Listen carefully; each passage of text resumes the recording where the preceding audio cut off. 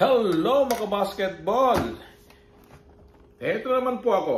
My name is Owen, ang iyong basketbolerong bano. So today po, we're going to do some unboxing again.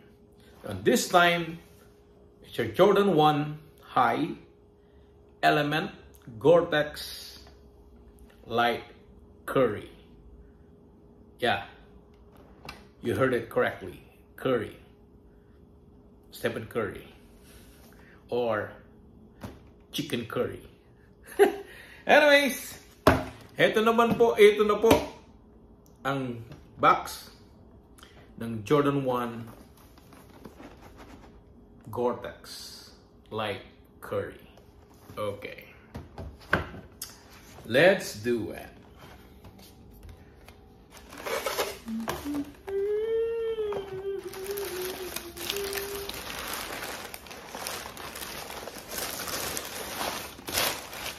Okay.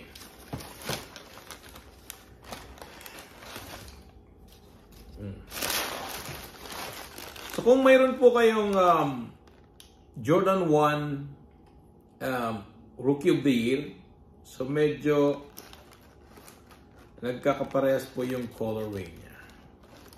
Alright? So GORE-TEX po. So i-google nyo kung anong ibig sabihin ng GORE-TEX. Waterproof po to. Raw. Okay? So, I think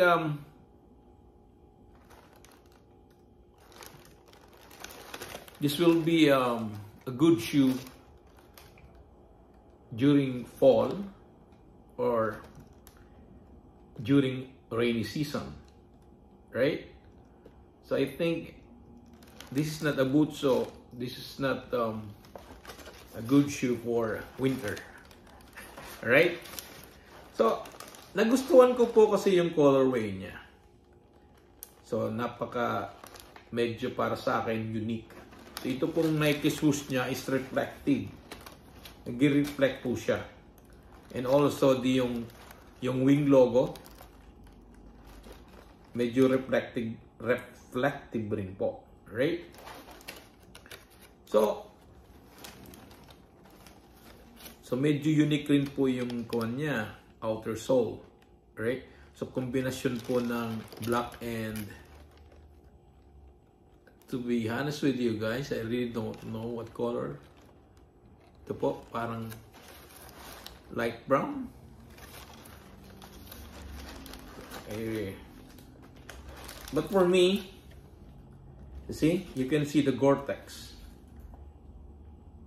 So maganda po siguro to during fall. Especially right now, it's already fall here. October na po. So I think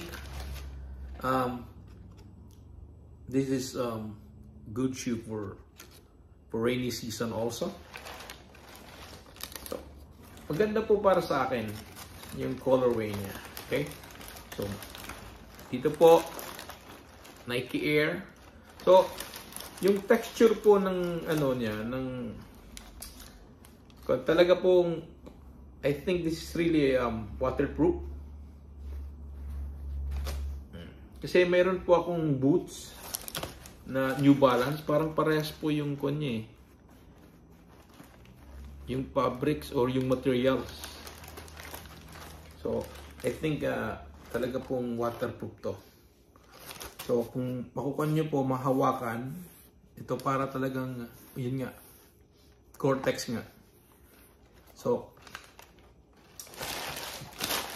iba kasi kapag personal yung mahawakan. Okay? So nakita niyo po to.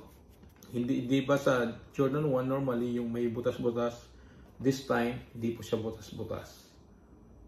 Right? So meron lang po siyang parang mga curve. Pero hindi po talaga butas. Right? So unlike po sa normal Jordan 1.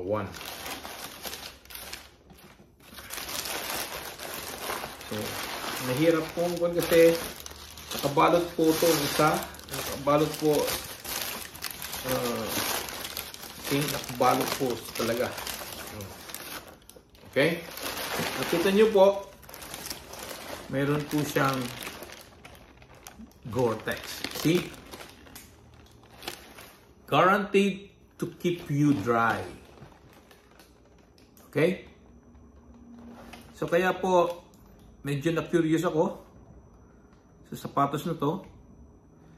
So meaning, even fall or rainy season, pwede po kayong mag-Jordan. Hindi po kayo matatakot na masisira. Diba? Kasi, of course, most of the sneakerheads, ayaw po nilang masira yung Jordans nila. So maybe, Nike brand or Jordan brand decided to have this kind of shoe na pwede po pong isuot during fall or even rainy season. Kasi po, sabi nga, guaranteed to keep you dry. Okay? So hindi po na-sacrifice yung konya, yung design, talagang Jordan 1 pa rin. So it is Jordan 1 high. Pero yung materials po, GORE-TEX. Okay? Waterproof. Okay, so that's why I decided to have one. I can use this during fall and maybe winter. Try ko kayang ikuwan sa snow. Magsisi na lang. Anyways, mga basketball. So ito po yung Jordan 1 Element GORE-TEX Light Curry. So i-google nyo na lang po kung bakit ito tinawag na Light Curry also. Okay? So napakahaba po ng pangalan. Jordan 1 High Element GORE-TEX Light Curry. Okay? So sa una kong ang tingin, akala ko Light Curry, lumipat na si Stephen Curry. Hindi na siya Under Armour. So hindi pala. Okay? So mga basketball, have a closer look. So Jordan 1 High Element GORE-TEX Light Curry. Okay? So I leave it to all of you guys to do the research about Light Curry. Alright? Thank you very much for watching, guys. And don't worry, pag nasuot ko na po ito, habang umulan, then I will give you again a honest to goodness review kung talaga siyang waterproof. Okay? Ako po magsasacrifice. Na kung masira to, it's my fault. Alright? Anyways, thank you very much again for watching. And please do hit subscribe. Kung hindi pa po kayo subscriber, please do hit subscribe and help me to grow this channel.